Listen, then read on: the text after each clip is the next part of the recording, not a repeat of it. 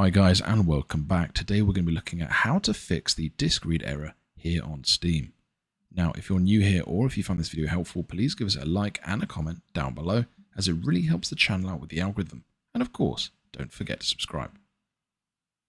Okay, so the first thing I'd recommend doing is going to the game where you're finding this error, right clicking on the game, going down to manage and then go to properties, and then from there installed files. Once in here, click verify integrity, and from there it will just double check that everything is as it should be. If that doesn't work, the next thing I would do is go to Steam, the top left, go down to settings, from here go down to